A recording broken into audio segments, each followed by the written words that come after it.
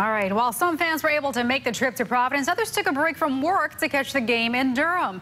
CBS North Carolina's Carly Griffith watched the game with Blue Devil fans in the Bull City. Duke is actually on spring break right now, so aren't too many students around, but still plenty of fans to find.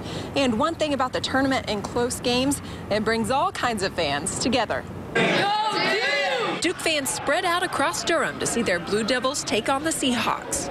After a not-so-hot season, they came together, newcomers and lifelong followers, to see their team advance in the tournament. One couple's allegiance to the school runs far deeper than basketball. Been a Duke fan for years. I worked at Duke for 40 years. My husband worked at Duke. We met at Duke. Terry and Terry Stroop have been cheering on their team side by side since Mr. Stroop set foot at Cameron Stadium. I was just so enthused with what was going on that I became a great, lifelong Duke fan. You got to be true blue, whether they win or lose.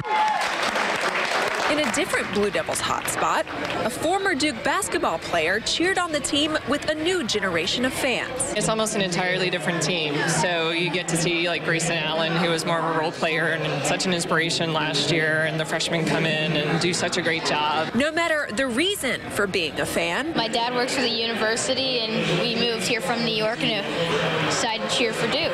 They move the ball, and they're really good at driving and drawing fouls. They're all happy to have that close game behind them. I'm excited because that was a really close game, and we were like this close from losing. But Marshall Play had a lot of dunks, and then our players just did really well. Sort of scary because Duke may have lost. At one point, I thought Duke was going to lose, and I was really worried, but we won in the end. In Durham, Carly Griffith, CBS, North Carolina.